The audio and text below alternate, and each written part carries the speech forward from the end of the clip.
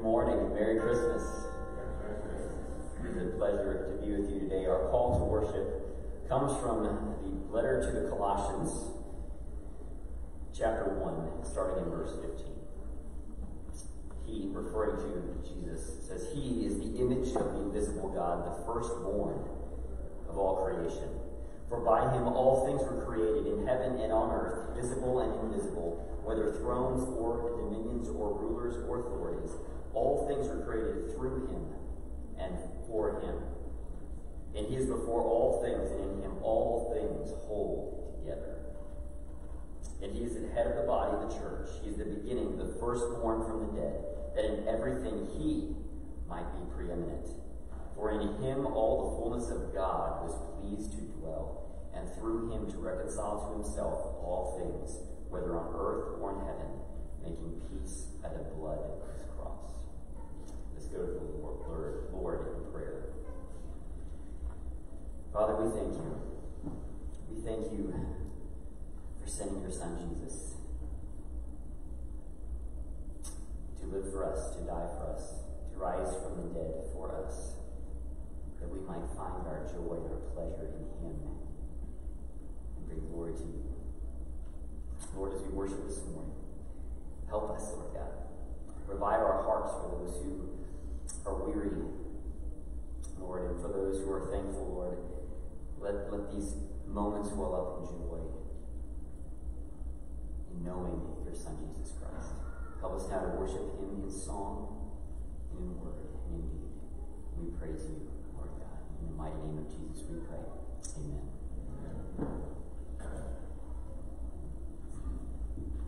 If you please stand for first hymn, hymn 132, Angels We Have Heard on High, hymn 132 in the great hymnals. Oh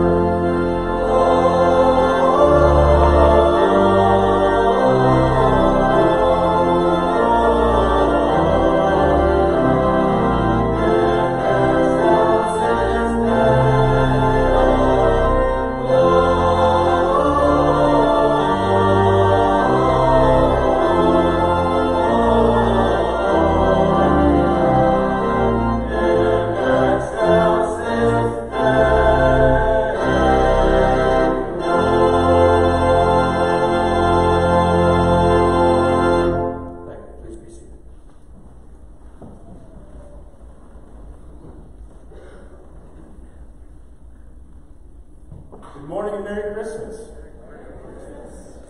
I'll have to yell so loud. Okay. Hey, so good morning. Just want to highlight a couple of quick announcements that are found on the back of today's bulletin. First off, I don't know how many of you guys were affected by this morning. There's like this once a year around the 25th of December, all natural alarm clock that happens between 04:30 and 06. So I don't know if you guys have experienced that. You know, the pitter patter of the feet, the slamming open of the door, and then the jumping on your bed. So I don't know if you guys have had that experience this morning in the past, but it's always a glorious way to wake up. All right, that's right. Now bring you back to the bulletin. So again, just want to highlight a couple of quick events. So again, we have a beautiful chapel, and on the 7th of January, in a couple of weeks, we're going to be ungrading the chapel. So please consider helping us to do that. Also on the 8th of January, Sunday school is going to resume, as well as children's church. And so that also means that although it is printed in the bulletin, we are not having children's church today. Then also, ask that you prayerfully consider possibly joining the children's church rotation. So again, that's a very neat ministry for the kids that are within the community here. So again, ask that you prayerfully consider that. Also, just want to highlight, we have one new adult Sunday school class will be starting, the 1st and 2nd Timothy and Titus, and that is also going to be beginning on 8 January. And also, during our offering, this morning's offering is going to go to the community account, as this morning's service is a combined service, so just something to prayerfully consider as well. Then also, please stay in touch. You can see the number to text, so we can get a little bit more information that if you'd like to share with us. And also, please don't hesitate to fill out the connection card that's located in the bulletin as well. Please share your joys, concerns, and if you're a visitor, thank you for joining us, and please fill it out so we can get in touch with you. And then also, we'll be right back here starting at our normal times next week, which is the 1st of January. So what is a great way to start out 2023 than being in the house of the Lord with fellow believers. So, love to see each and every one of you guys join us next week. But unfortunately, I do have some bad news for you this morning. We will not have any coffee or donuts to celebrate fellowship afterwards. I apologize, Shepard Buchanan. We can talk about it later. Okay, but again, this will give you the opportunity to go back and spend time with your family and friends for the rest of the day. So again, thank you guys for joining us on this beautiful trip this morning. If you don't mind, go ahead and stay for the next hymn. This hymn 136, the first note. Yeah.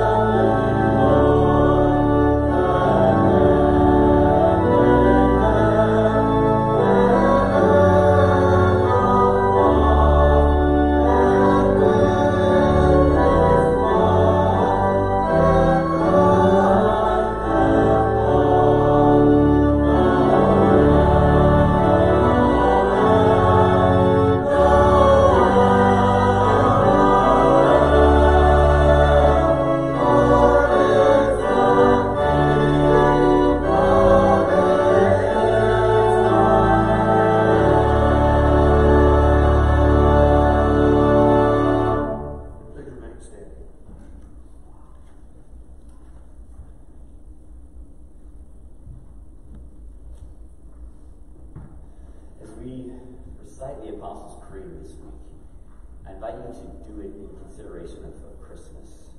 It's this time of year when we celebrate the birth of Jesus, the King, the baby born to die, the baby born to be our King. The Apostles' Creed encapsulates the God that we worship, who he is, what he has done for us, and who we are because of who he is and what he has done. So if this is something that you recite often and becomes somewhat normal, even perhaps mundane, let the message of Christmas, the truth of who Jesus is and who the God is and who God is and what he has done for us, ring through every line. So Christian, what do you believe?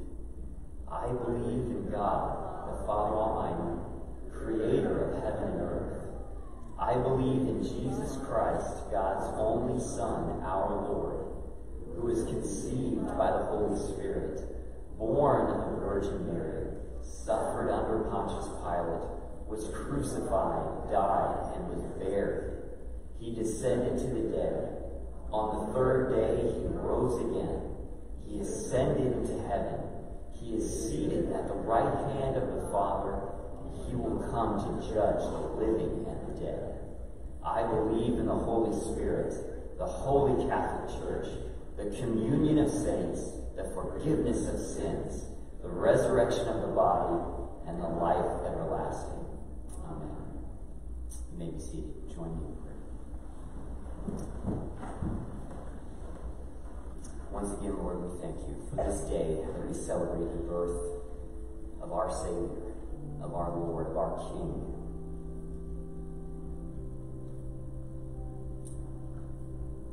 Lord, we thank you, Lord Jesus, for all that you are for us, all that you have done and continue to do for us, to include continuing to give us the faith that we have.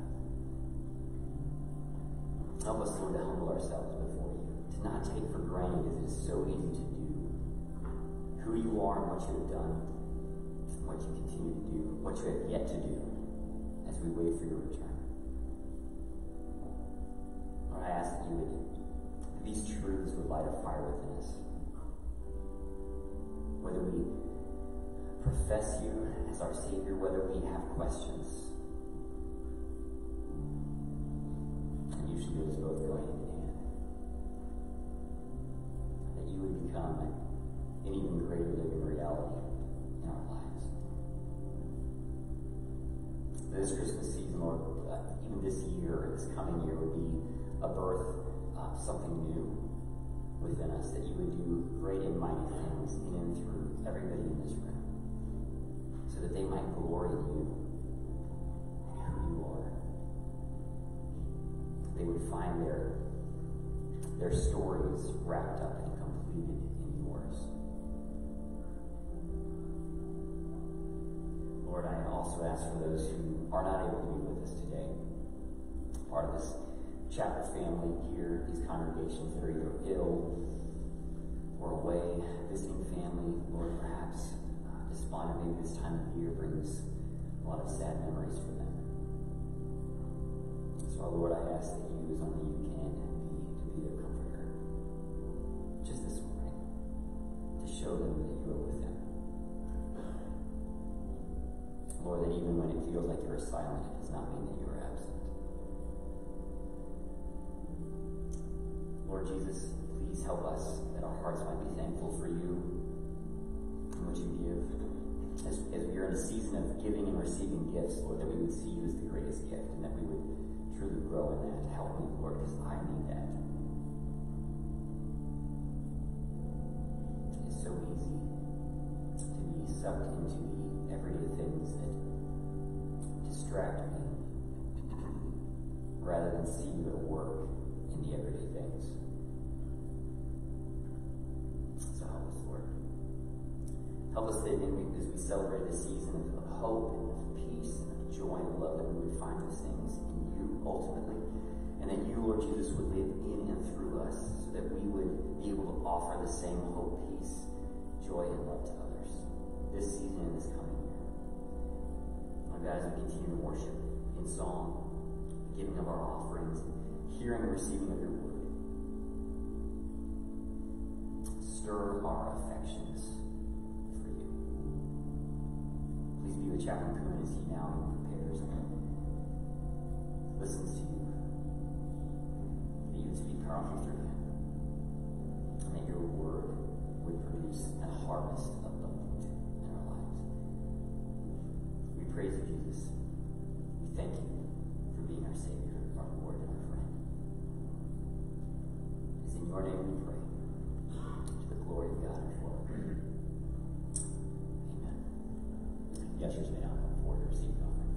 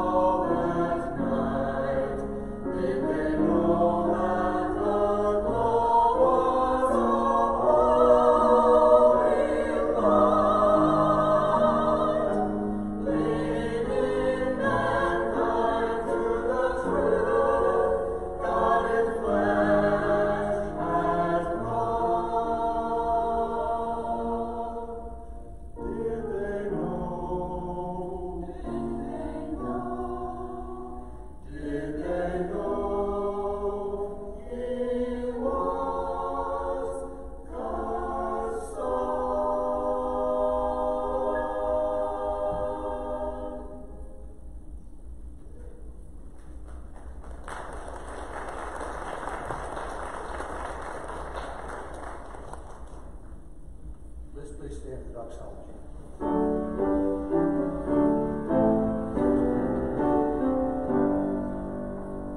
Praise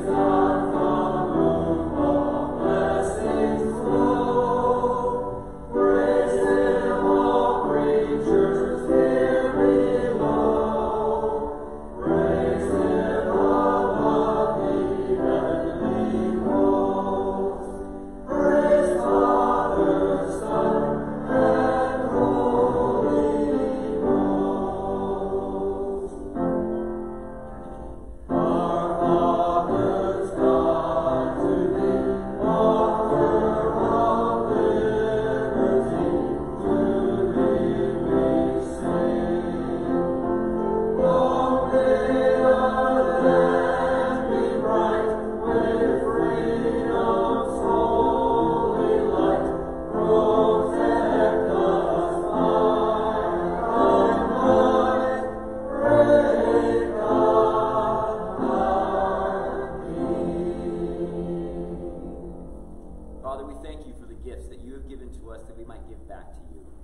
God, I do ask that you would help us, that those here responsible would steward these gifts well, that our congregation would use them to be a blessing to one another and to the communities that we are in.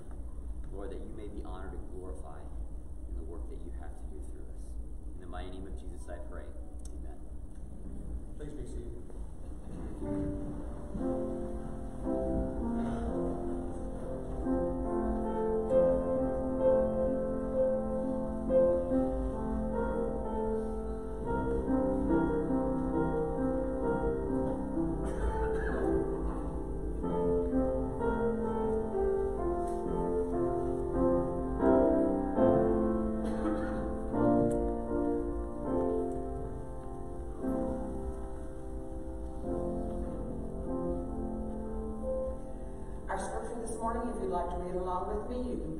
Pew Bibles in front of you is from the book of Philippians, chapter 2, verses 5 through 11.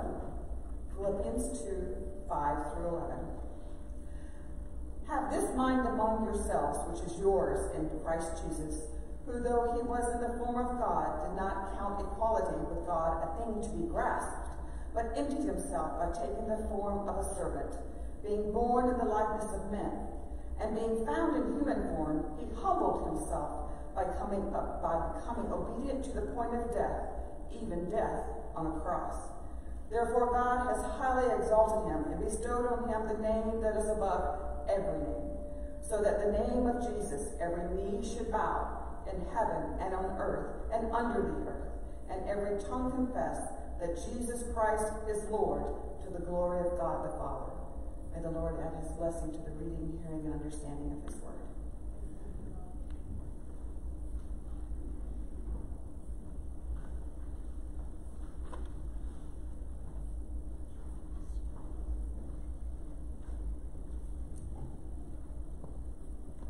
It's a pleasure to be with you this morning, my dear brothers and sisters in Christ.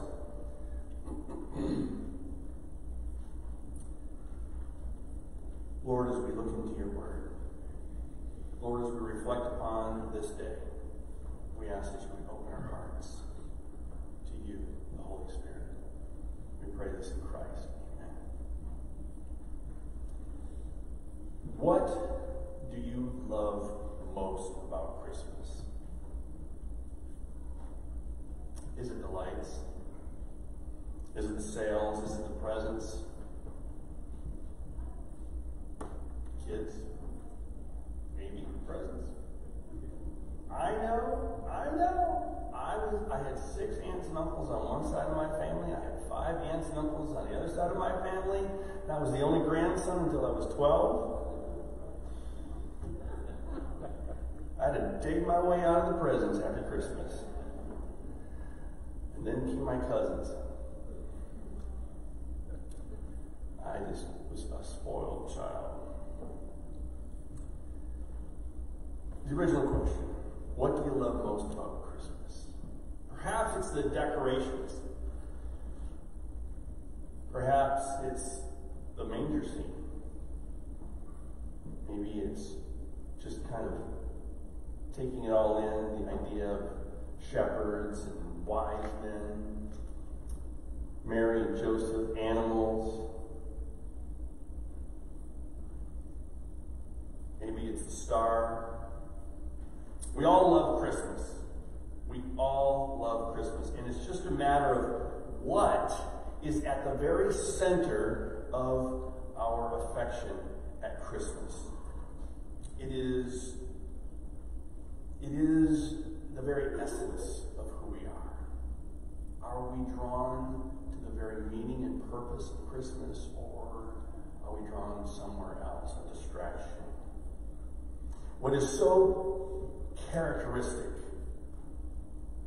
is the perfectly clean, white, fluffy, pillow, cottony, fluffy, soft manger scene in which the baby Jesus is so perfectly captured. That baby that looks so cozy.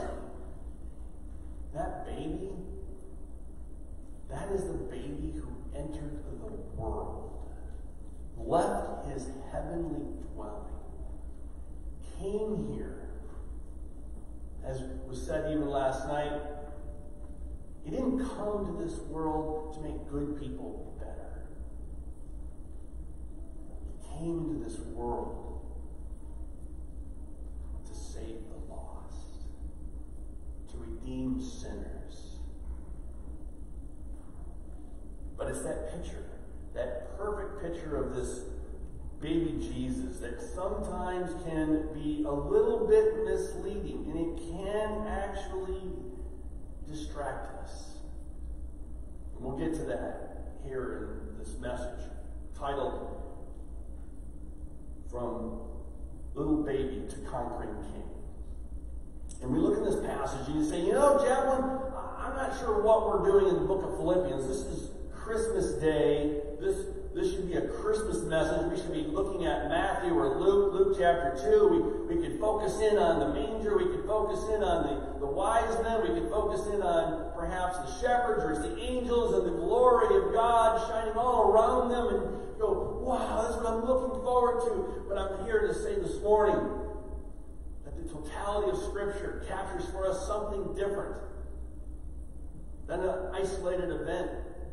As magnificent and as miraculous as it was, as transformational as it was, this passage, Paul gives to us in one piece the totality of what is taking place and why it matters to us. Scholars believe that this passage may have actually been a hymn sung or a poem that was known across the church at his time and merely capturing it in his writing to the Philippians. This passage that we're looking at, especially verses 6 through 11, captures the totality of Christ departing, descending, plunging out of heaven into this world, his work, his accomplishment in this world, and his triumphal, victorious resurrection, and now being seated on a throne high and exalted. He is now ruler of all. And Paul captures this for us, and the meaning and intent and purpose. And so we are not left with merely a baby Jesus who our world is unhappy to have. Our world is pleased that we can have this time of gift giving, this time of celebrating and focusing in on gifts. Something I didn't learn as a child very well. It really wasn't until actually I was married. I would say things to my wife like, "Oh, can't wait to celebrate Christmas," and all the. She's like, "No, it's not about the presents." Oh, you're right.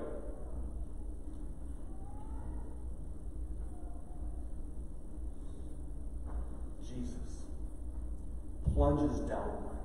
It's actually mind-bending to think that the King of the universe, the one who created it all, descended from heaven's height to the depths of messy, miserable life on this earth. Just think about that for a moment and reflect on that. Let it sink in. Jesus left his heavenly dwelling to come here.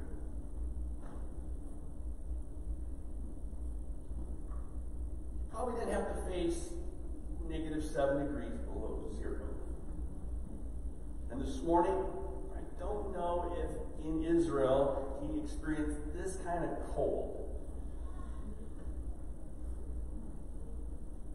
But the sun moved from eternity into history. Consider the vast, actually infinite distance in dignity that separates the Son, who is equal to God the Father, and who radiates his glory on the one hand. All of his majesty, all of his glory, all of his absolute perfection, high and exalted. And then compare that to the most admirable members of the human race. However we may want to measure that. Maybe it's character, intelligence, or perhaps courage, strength, or influence, some other quality. Take into consideration his magnificence and compare that to the very best that our human family has to offer. And the comparison falls so incredibly short for the divine Son to come here. When we reflect upon the magnificence of Christ, it puts our sense of our own importance into proper perspective. It brings it all down to size, and it narrows the gap. It narrows the gap between your self-image and your appreciation for those whom you have viewed as less significant than yourself. Thus, when you are in your workplace, when I'm in my workplace, or my church, or my neighborhood, my family, and you and yours, perhaps we will not be quite so tempted to throw around our rank, or our position, or our weight. It should cause us to ponder and to pause. The mind of Christ, Paul says here. The Christ who left his dwelling in heaven and came to this world, not with self-seeking, grasping, but with selfless sacrifice and giving. And now, lest we miss this, we fail to see it, we don't understand it. Our culture would like us to believe, and unfortunately there are those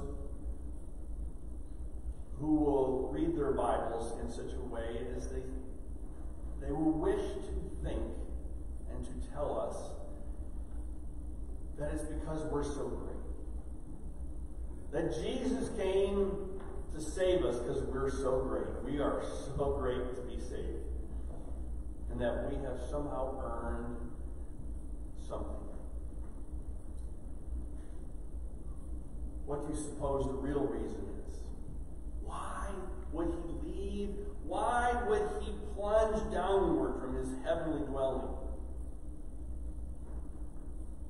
And it's him that's doing this. Verses 6, 7, and 8. It is Christ, Jesus, who is the subject. He is the one doing. He is the one who did not consider equality with God. He is the one who made himself nothing. He is the one taking on the very nature of a servant. He is the one who was made in human likeness. It was him found in the appearance as a man. He humbled himself, says verse 8, and became obedient to death, even death on a cross. Jesus is the one who does this. It's not forced upon him. It's not required of him. It is not made of him. He does this. And he does this willingly for one reason. And Scripture teaches us that Jesus does this, says John 8:29, to please the Father. That is the most beautiful. He does it not to earn anything, but merely to please the Father.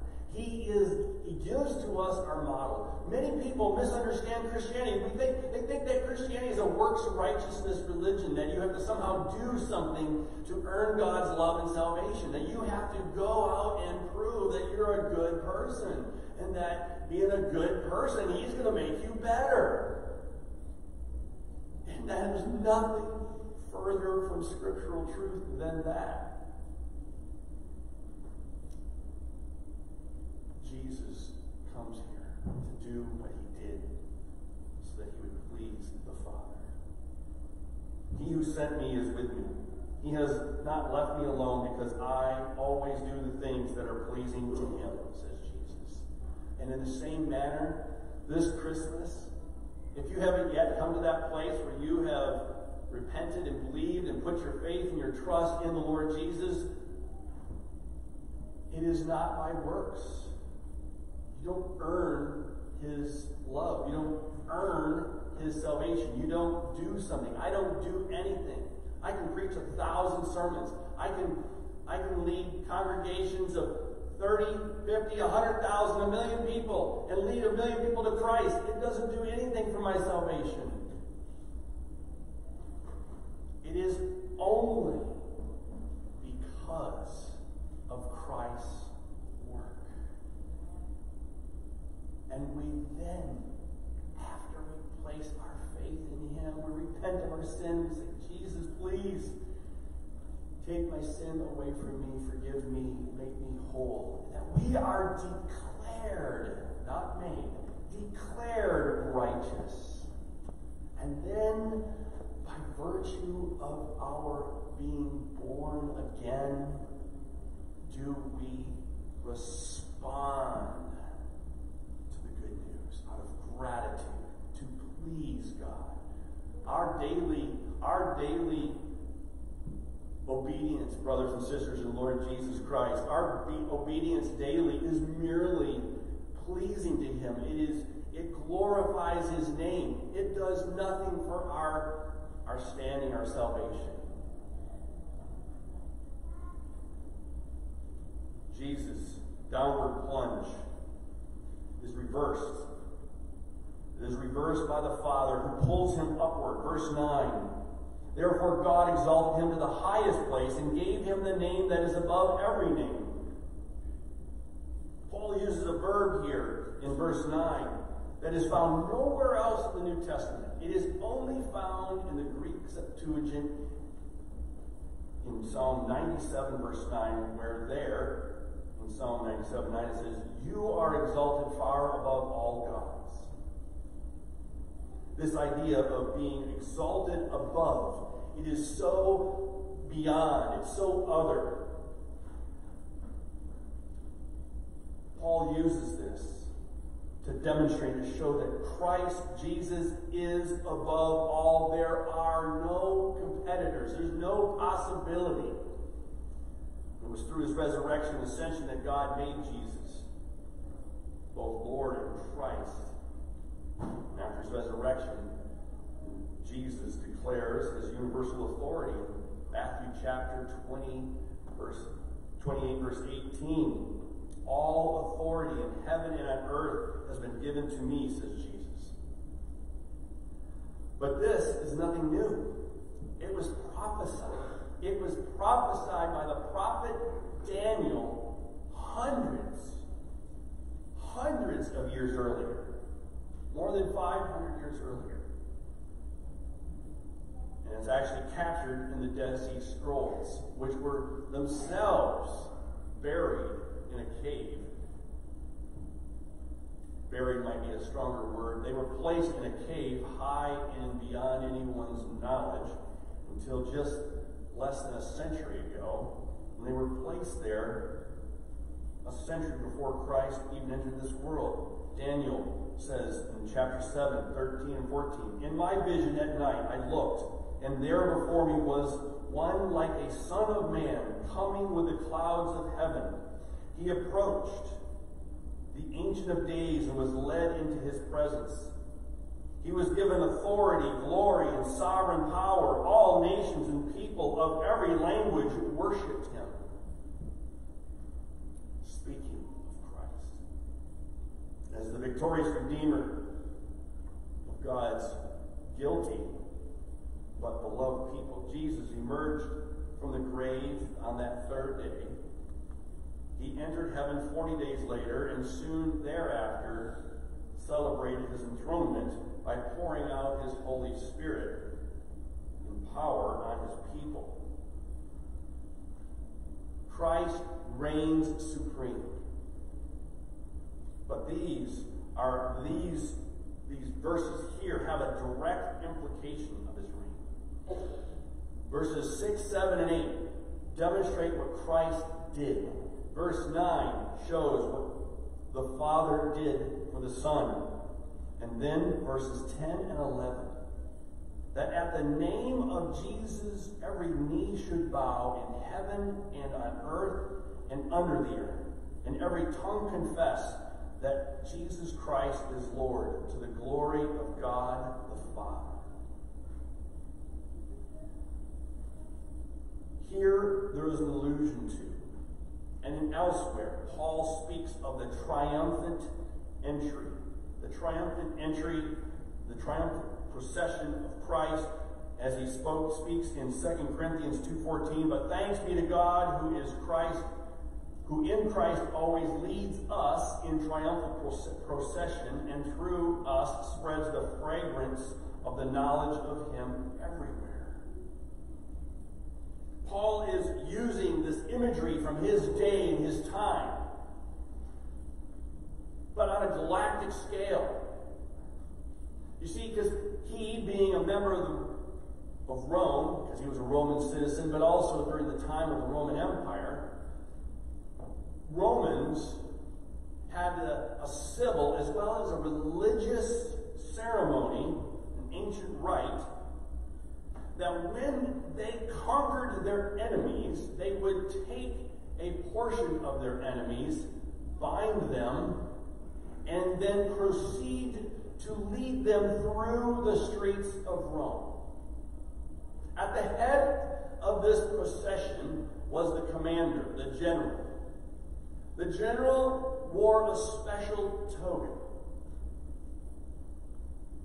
all purple, with gold embroidery. On his head, he wore a crown of laurel. Unprotected, he was in his chariot alone, with 4 horses abreast. The commander, this general, would then lead this procession, this train of captives behind him, showing the Romans, the Roman Senate, and the emperor in latter years what he accomplished, and then continued to march them all the way to the temple of Jupiter. Sometimes the general would even paint his face in red. Then getting to the temple there at Jupiter, would offer a portion of those captives as a sacrifice to the god of Jupiter.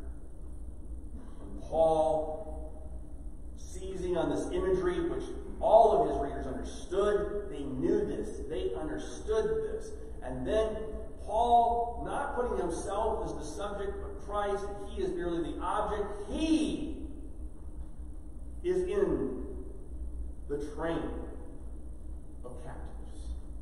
You and I, by faith in Christ, are in his train. Christ leads this procession. He is the one who is the victor. He is the conqueror. He is the conquering king. And we are his prize. Because why? Because we willingly, now, today, willingly bow our knee. And we are a fragrance. Not that we are put to death. No. But our lives become a fragrant offering. Paul talks about this elsewhere. A fragrance that the world may know who the conquering king is. And your obedience, my obedience, is glorifying to you. And that, brothers and sisters, is the imagery that not only captures Paul, and he shares with his Philippian believers, but for us, as we meditate, we think about, reflect on the beauty and the wonder of the Christ child coming into this world. It's not that he came into this world as a child and then later on disappears, but that he comes back. But he comes as the conquering king. And there is a day when he returns. And that, brothers and sisters, we get a glimpse into. We get a glimpse into that in Revelation chapter 19, verse 13, where we get this picture. I saw heaven standing open, and there before me was a white horse whose rider is called Faithful and True. With justice he judges and makes war. His eyes are like blazing fire, and on his head are many crowns. He has a name written on him that no one knows but he himself. He is dressed in a robe dipped in blood, and his name is the Word of God. The armies of heaven were following him, riding on white horses and dressed in fine linen, white and clean, and out of his mouth comes a sharp sword with which to strike down the nations. He will rule them with an iron scepter. He treads the winepress of the fury and the wrath of God Almighty, and on his robe, on his thigh, he has this name written, King of Kings and Lord of Lords.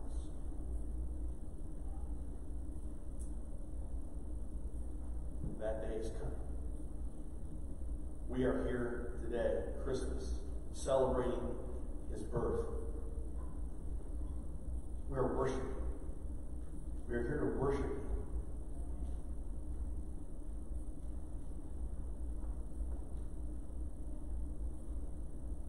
We had choices to make this morning.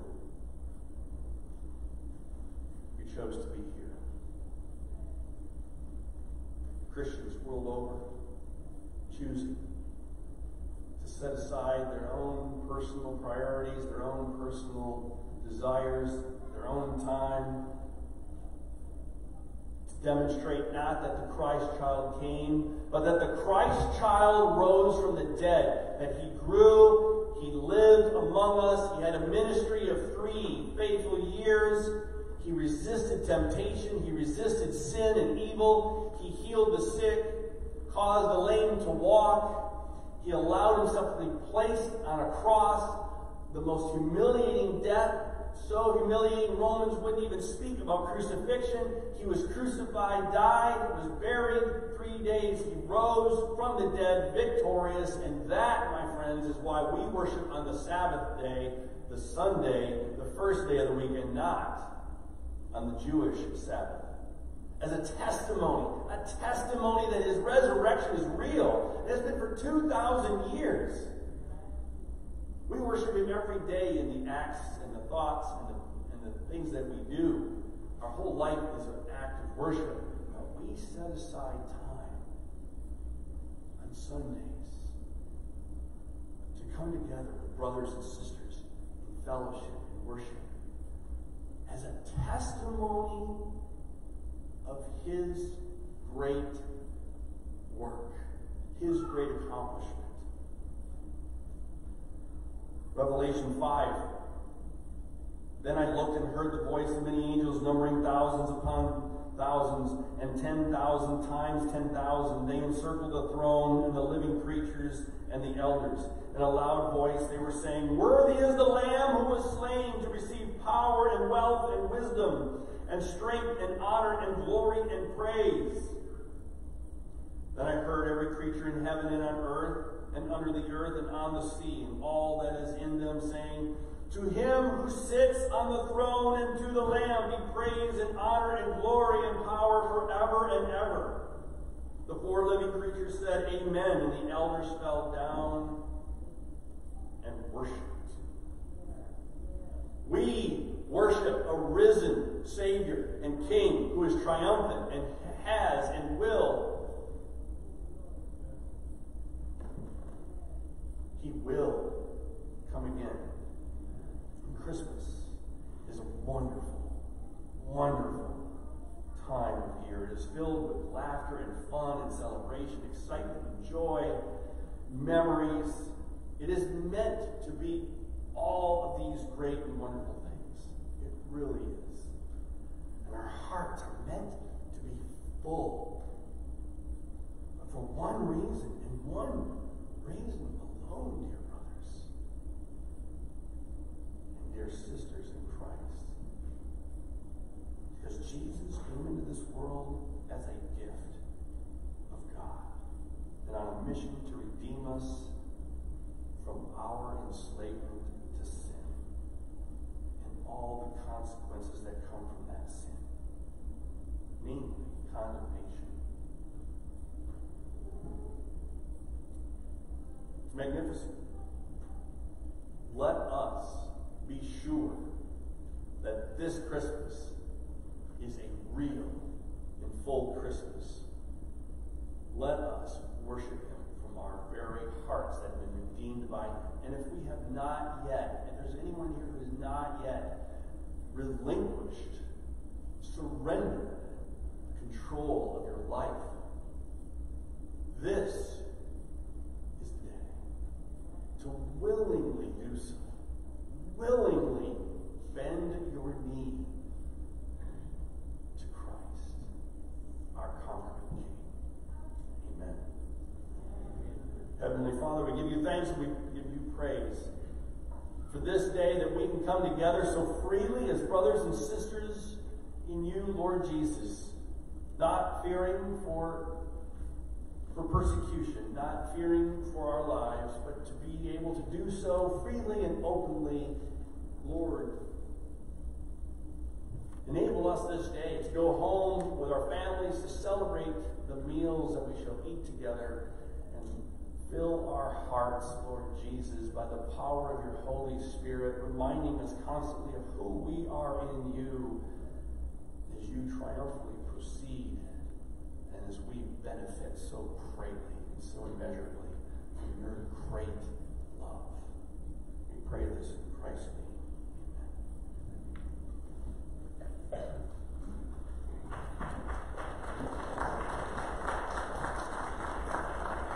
Please stand and sing our closing hymn, hymn 152. I heard the bells on Christmas Day.